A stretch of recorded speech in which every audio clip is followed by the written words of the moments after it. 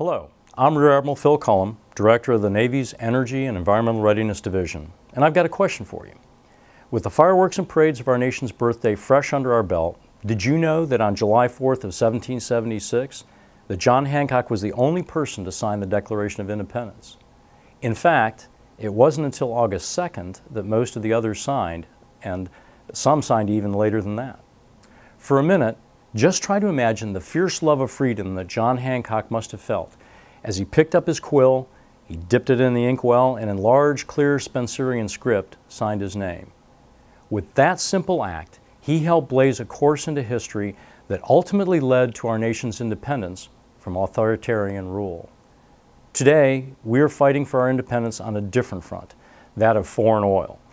In short, until we have the means to domestically produce the energy our nation requires, we will remain vulnerable to the vagaries of petroleum supplies that come largely from places far from our shores.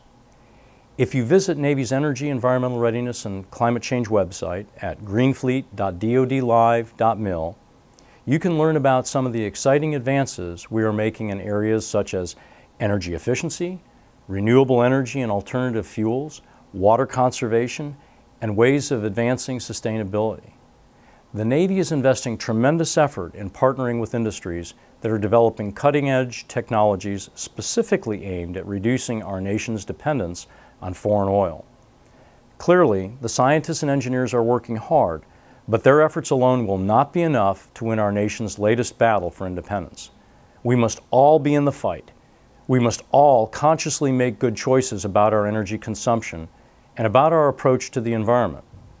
The bottom line is this: the more we reduce our energy consumption, the more we perfect alternative and sustainable energy sources, and the more we protect our environment, the sooner we will be an energy secure nation.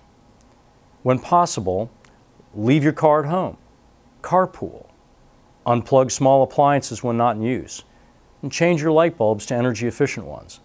These are just a few simple ways that you can help make a difference. This is the month that we celebrate our nation's birthday. And if your family and friends are like mine, then you probably spent the 4th of July grilling and picnicking and watching the fireworks. But I hope you also took a moment to remember all of our nation's patriots and their families whose courage and sacrifices across the generations since the 18th century have given us the freedoms we enjoy today. Please honor their legacy by making choices that help us win our energy independence in the 21st century. Now, since you're watching this video clip, chances are pretty good that you're interested in energy issues that often change overnight. So I encourage you to visit our website regularly. Once again, go to greenfleet.dodlive.mil.